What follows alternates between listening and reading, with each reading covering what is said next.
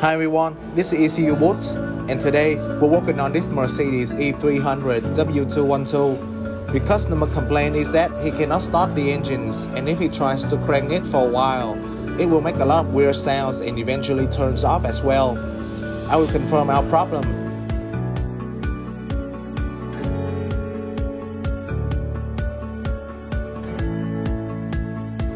As you can see, our problem has been confirmed. And with that being said, let's diagnose this car together. So I'm gonna start by running a quick scan on Sentry.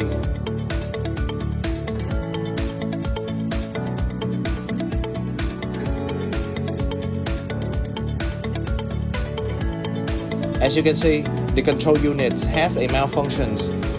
If we try to erase the fault code, after a while, the DTC will be coming back again.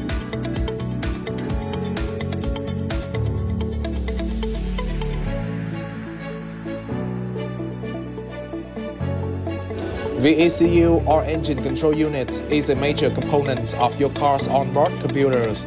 It's used to regulate many systems and subsystems in your car's engines, drivetrain, and other major components. There are many symptoms that can be associated with a faulty ECU, and here are some ways to tell if yours is damaged or faulty. So firstly, the check engine light is on.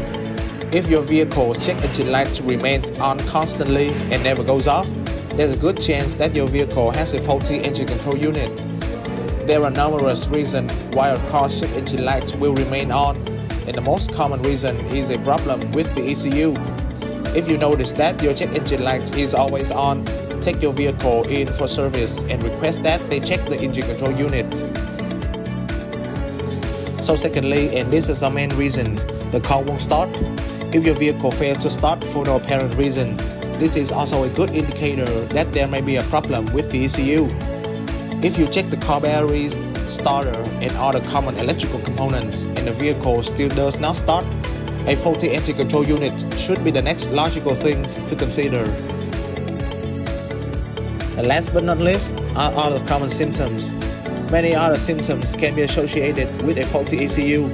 For example, poor performance or unexplained drops in fuel economy or efficiency are often related to onboard car computer problems or faulty ECU issues. A damaged ECU can cause problems when shifting gears in an automatic transmission, or cause sudden jerking or stopping that's similar to transmission problems. If you experience jerking or stopping, you regularly maintain your transmission properly, and the vehicle has adequate levels of transmission fluid, then a faulty ECU should be suspect.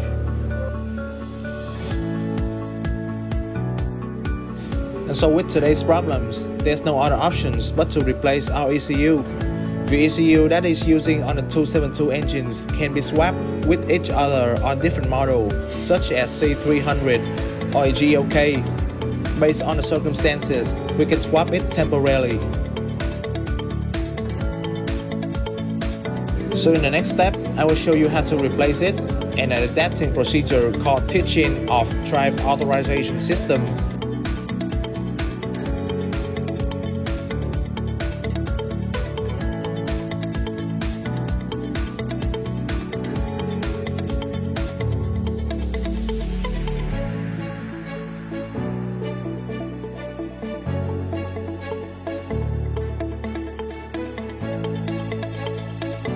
After the replacement, we can see that the personalized value says no.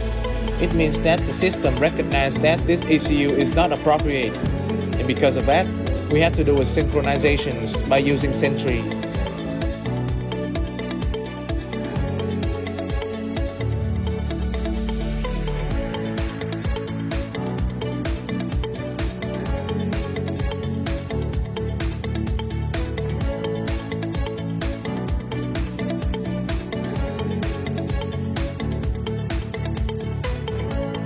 After the procedure, you can see that the personalized has been changed to yes, and we can start our car with no problem.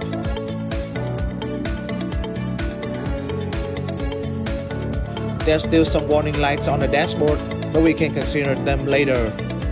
And in conclusions, today's problem is related to the ECU on a Mercedes E300 W212. A malfunctioning ECU causes our car failing to start. This video has been showing you how to replace and do an adaptations on a new ECU. While watching these videos, if you have any questions, feel free to contact us and we will help you as much as we can. Till then, we really hope you enjoyed today's videos.